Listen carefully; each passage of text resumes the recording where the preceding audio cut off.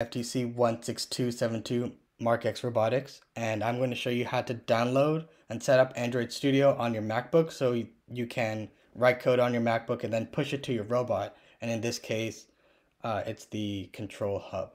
So the first thing you need to do is download Android Studio from this link, developer.android.com/studio, and all the links will be in the description so it's easy for you to find.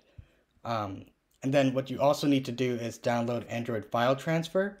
And this is important because if you're going to pretty much transfer any files between your Mac and your control hub, this is pretty much the way to do it. Finder doesn't allow you to actually open up an Android device for whatever reason. So you have to download this program instead.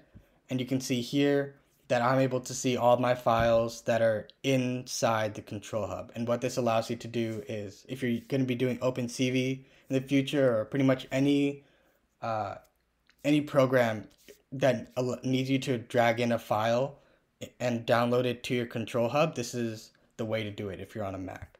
So once you have Android Studio downloaded and it's running, you need to go to Get from VCS. You need to select this option. If you can't see it for whatever reason, you can just go to File, New, and Import from Version Control.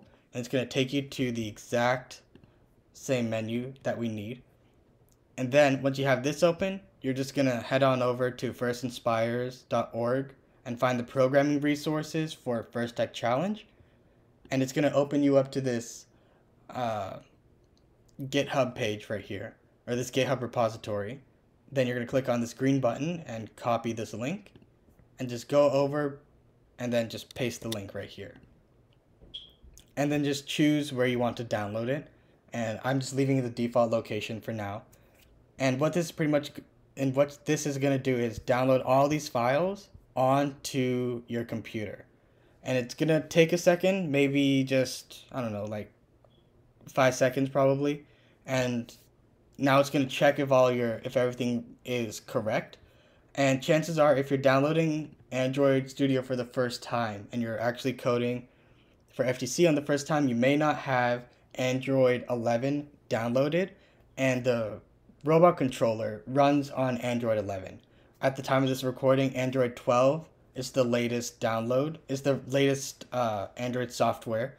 So what you'll need to do is download Android 11. So go to SDK Manager, and I uninstalled Android 12, but what you'll need is Android 11 up here. So just click, check this box and hit Apply, and then hit OK. And then just to make sure everything is working, just hit Build again, and it'll take a couple seconds, but most of the problem, like the majority of the problem, should go away. You'll probably get a bunch of warnings, but that's fine. As long as you can see build successful, you're good to go. So now you can see that I downloaded everything. You can see that my control hub is plugged in, but Android Studio still doesn't see my control hub. So what you need to do then is right next to No Devices, you just need to click that and then click on Troubleshoot Device Connections. And you can see that Android Studio detects 7 devices, and this is just a USB-C hub that I'm using. Just hit rescan devices, and as long as it says it finds one Android device with possible problems, and you'll get this code. It should be perfectly fine, but this is what you're looking for, pretty much something similar to this. And then hit next, and by default, USB debugging is enabled on the control hub, so that should be perfectly fine. Just hit next, and it sees that there's one Android device detected. So then just hit finish, and it'll take a second. And if that doesn't work, what you'll need to do is just hit rescan devices, go through the same menu again. But what you'll want to do is restart the ADB server. And now you can see Robotics Control Hub version 1_0. Then hit finish. And then now you can see your control hub up there.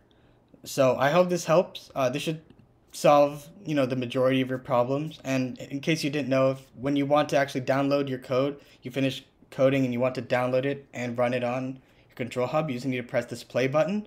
It'll take you a few seconds to actually go through, maybe 30 seconds to a minute, and once this progress bar disappears, then you'll know you're good to go. So thank you for watching the video. I hope it helps. If you have any questions about this process, you can leave a comment down below or email us at markxrobotics@gmail.com, and we'll try to answer your question as soon as possible.